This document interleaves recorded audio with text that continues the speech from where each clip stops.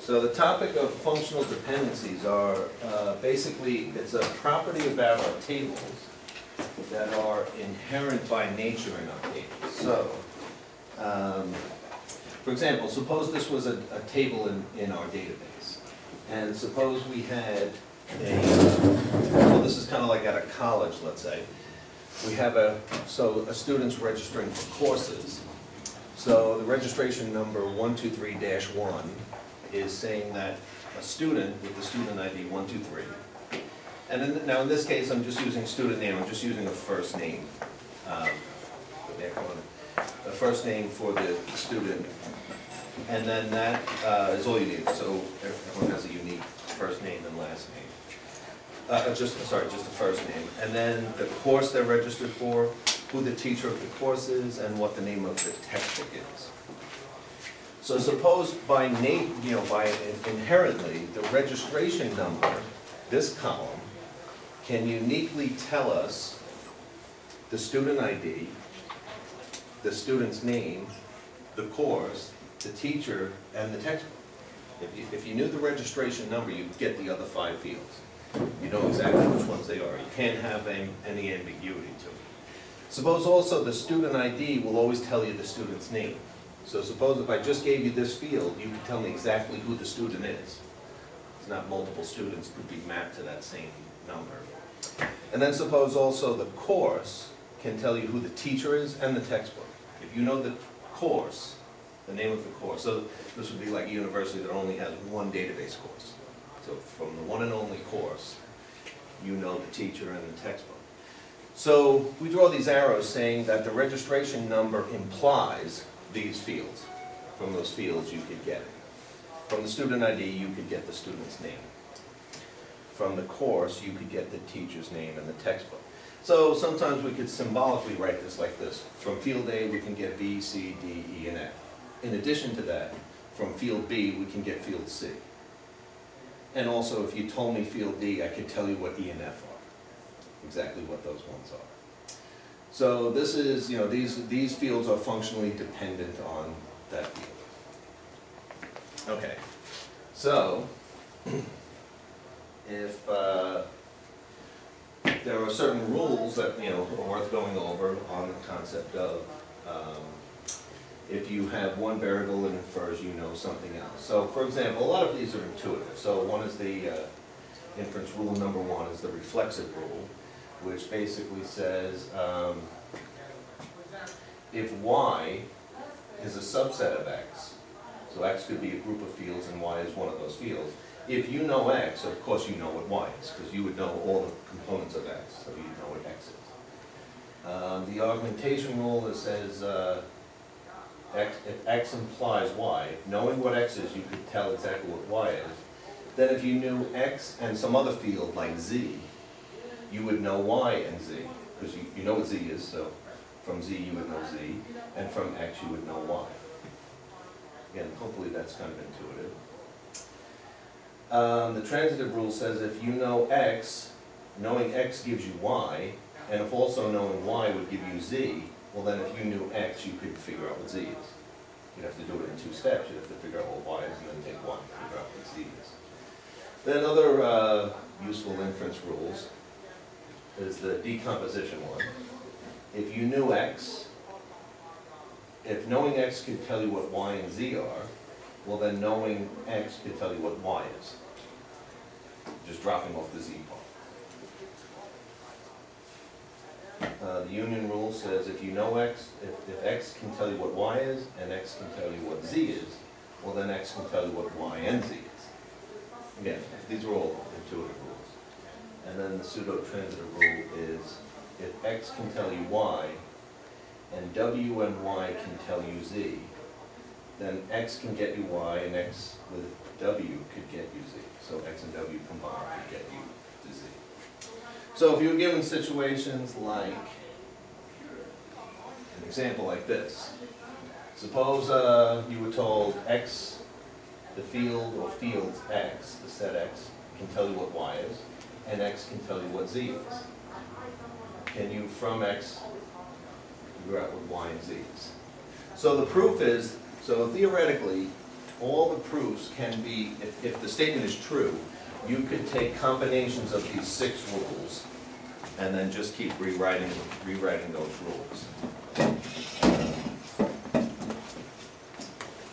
So in this case, we could take, we start off with the 2 rules that we were given. X implies Y, X implies Z. And then we use rule number 2, using rule number 2, augmenting with X, we can note that X and X will imply X. So we can say that X and X actually gives us X and Y. Then we could take, we can show that X, Y gives us Y and Z by using rule 2 on line number 2 and augmenting a Y with it. And now if X can give you X and Y and XY can give you Y and Z, then X can give you Y and Z by rule number 3, combining line 3 and line 4 using this rule number 3 again. The transitive one. X gives you Y and Y gives you Z, then X gives you Z. So you can almost write software, you know, if you can program, wouldn't be a big artificial intelligence thing to do, to program in these 6 rules and just keep running them over and over to see if you get the thing you're trying to prove to come out. So another example would be, if W gives you Y and X gives you Z, then if you had W and X together, can you figure out what Y is? Now, you could probably see intuitively you could, because you don't even need W. No, I'm sorry, you don't even need X. If you have W, you can figure out what Y is. So giving you W plus in addition to that X, you could just ignore the X and you'll figure it out. But if you wanted to programmatically use those 6 rules, we would take the rule we're given, W gives you Y, that's given, X gives you Z, that's given, then W and X combined would give you X and Y using inference rule number 2 on line 1. So we're just putting X's on each side. Then another rule we could do is we could use inference rule number 1, say XY will give you Y. And now, since WX gives you XY and XY gives you Y, WX will give you Y. Like I say, this one is probably so intuitive, you would just look at that with your eyes and say, yeah, I can figure that out. That rule is true. Okay, so here's another example. If X gives you Y and X gives you Z and W, then with W and Y, could you figure out what Z is? If you had W and Y. Oh, I'm sorry, if you had W and Y, you could figure out what Z is. So now, could X give you Z? So you would take rule that they gave you number 1, rule that they gave you number 2, rule that they gave you number 3, and then you'd say X implies XY using the XX gives XY from rule 2 on taking this rule here, number 1 here, and applying it to the inference rule number 2. We can show that this is true. Then X and Y gives Y and W using inference rule number 2 on this line. So we're putting a Y on each side of the arrow. And then WY, X gives WY on rule number 3, putting lines 4 and 5 together. So X gives XY and XY gives WY, then X will give you W. And then inference rule 3 on lines 6 and 3. So if X gives you W and Y, and W and Y gives you Z, then X will give you Z. Right. Okay. So all the ones that are true, you would keep reapplying those rules until you spit out the exact rule you were given. If it turns out to not be true, for example, if knowing X and Y would give Z and knowing Y would give W, is it therefore true that X and W will tell you exactly what Z is, if you knew X and W? And if it's not true, so you could keep applying those rules over and over and over and hope you eventually show that this is true, but you may spend a lot of time and not get anywhere with it. So what you try to do is come up with an example of a table that follows this. This rule and this rule are followed, but this one is not followed, and then that would be a counterexample to it. So in this case, the rule that says, given x and y, you can uniquely figure out exactly what z is. There's no ambiguity. So if we had an x and a y, x is 1, y is 1, we get a specific value for z. And when x is 1 and y is 2, we get a different value for z. So in other words, if there was a 2 here and a 2 here, then we couldn't say, if you tell me what x and y is, I can tell you exactly what z is, because they would come out the same. So, and then if we say y implies w, the value of 1 gives us a value of 1 and 2 gives us a value of 1. So we would know, if you tell me what y is, I can tell you what w is. And also, yeah, like we said before, the x and the y, if we knew what the x and the y is, a 1 and a 1 gives 2, and a 1 and a 2 gives 3. Now the question is, if I know what x and w are, will I know exactly what z is? Well, when w is 1 and x is 1, we may get a 2 for z, and when w is 1 and x is 1, we may get a 3 for z. So we don't know. If I told you w and x, and said, can you now tell me what z is? This 2-line example, you can't figure out what z is. So this statement is not true. If this is true and this is true, this is still not necessarily true. Okay, so that's just, some examples on functional dependencies. Okay, now suppose we had, so why is this interesting to look at? So let's go back to our original table of students registering for classes. And we have, like we said before, if you know the registration number, you know the student ID, the student name, the course, the teacher, and the textbook. You'll get all that information. If you know the student's ID, you can figure out the student's name. You don't know what courses they're in, you need more information. And if you know the course, it'll tell you the teacher and the book. So like I say, at this university apparently, there's one version of database, one version of algorithms. Not multiple teachers teaching the same goals. Okay, so now the question is, suppose we made the decision, this table's too big, we'd like to cut it into 2 smaller tables. So we said, okay, we'll take the registration. We'll have the registration number, the student ID, and the student's name. Put that in one table. And then have another table called student classes, where you just take the student's name and then also write the classes that they're registered for. Put them in 2 separate tables and make updates as needed. So the question is there any problem with doing this? And it's kind of what we were talking about last class with the SQL statements. We could do queries like, say, give me all of the, let's say you want to say, give me all the classes Mohammed's registered for. So you go through one table looking for all the records with Mohammed, then you have to go through this table looking for a match and join them together and then print out all the results. So if we did that,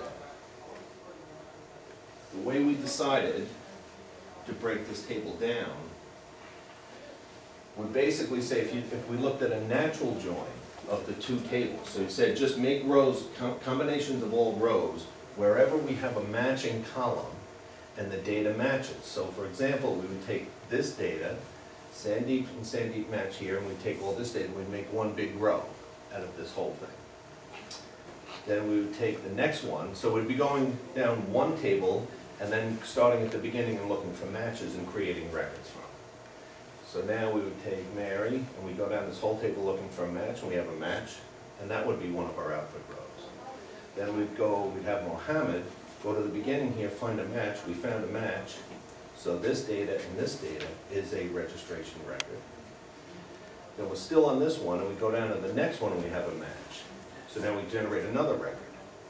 So this one matches this one matches this one matches this, and this one matches this. So our new table has this as registration. But because of the matching name, we ended up generating 2 new courses that student's not registered in. So the point is, this would not be a safe way to break the table down. because then when you start doing natural joins, you have new registration records that are out there. So we might want to pick different fields of how to break the table down. So really, the topic we're talking about is, part of database administration is you design tables, and then maybe one table's getting too big or has too much redundant data, you might want to split it into two tables. You don't want to lose the meaning of the database, or actually in this case, have registration, class registrations that didn't happen. So you have to be careful about the way that you break the tables down. So they call this a lossless join. They call this a lossless join decomposition when something like this happens. So before you go and consider breaking down a table, you should perform a test to see if the way you break the table down will generate new records, new unwanted records, records that weren't in the original table. So this is the algorithm. You can take a little time and read it. I don't know if it'll come out on the camera, but it'll be in the slides if you want. But maybe I'll just kind of walk through the way the algorithm works. So suppose we had, this is the same as the table we had before. A gives us B, C, D, E, and F. B gives us C, and D gives us E and F. So what we do is we create this little table. You can do it on an Excel spreadsheet if you want. And you write labels in all your boxes. For every relation you have, for every table you have, you create a row in this table, and you label it, you know, they use the letter B in our textbook, B11, B12, B13, you know, just have a unique symbol in each box. Then for every rule that we have up here, any one of these rules, if one field, no, I'm sorry, so the first thing we want to do is we want to look at the tables we've created. So we have A, B, and C is one table, and then C, D, E, and F is another table. So we use a bigger symbol, A1, A1, A1, to mean that these three are joined together. And then A2, A2, A2, A2, meaning these are joined together.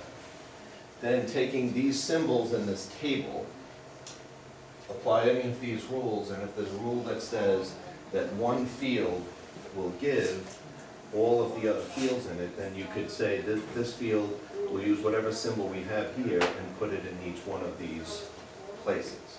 And the idea is if you ever have the same symbol in an entire row, then that table split you're considering has that lossless join decomposition problem, and you don't want to do that. So we took the rule A gives us B, C, D, E, and F, and applied it to this table, and said that whatever symbol is here, put the same symbol in all of the fields we could get. And we ended up getting one entire row having the same symbol. So that table split would have the lossless join decomposition problem. Okay, and then, okay, so what we'll do on probably our next class, we'll talk about putting tables into normal forms, and I guess we'll pick up on, we'll consider the first normal form, second normal form, third normal form, and also the Boyce-Codd normal form. But it's just a way to have your tables broken down so that we don't have that problem where new records get created. So we'll pick up, yeah, I guess we'll pick up on the normal forms on our next class. Okay. Any questions though about the functional dependencies? Yeah? Next class will be the midterm or the exam? Yeah, no, so right, next class will be the midterm, so this will be after our midterm. So I don't want to go into this now and then go, because we're calling about normal forms. It's just a way of designing your database so that data integrity stays the same, but you could break it down into smaller tables. And we'll go through like a whole big build-up how we got to this one being, you know, a common best practice to use. So.